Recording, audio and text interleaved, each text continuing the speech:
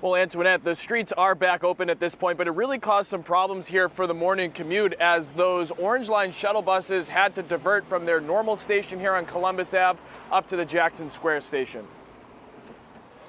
Evidence markers placed next to a set of keys and other items on Center Street in Jamaica Plain, a spot where a man was hit by a car around 5 this morning. The driver of the Ford Explorer staying on location. Emergency crews jacking the vehicle off the ground to get the victim out, but it was too late. He died at the scene. I need anybody that's not on a call down here, and I need a T inspector down here.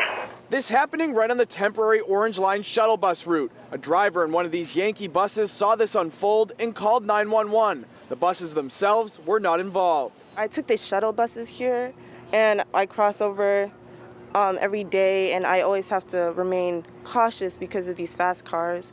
The crash scene spanning several city blocks near Columbus Ave and the Jackson Square station. Shuttle buses that normally stop here forced to detour during rush hour. It seemed like the bus drivers were confused as to where they were going. Like the one that I just had, he was like, am I pulling in this way? But he's made an announcement. I was like, this is a different drop off than normal. Traffic in the area backing up too. An hour and a half from 45 minutes, so it's like a double of the time.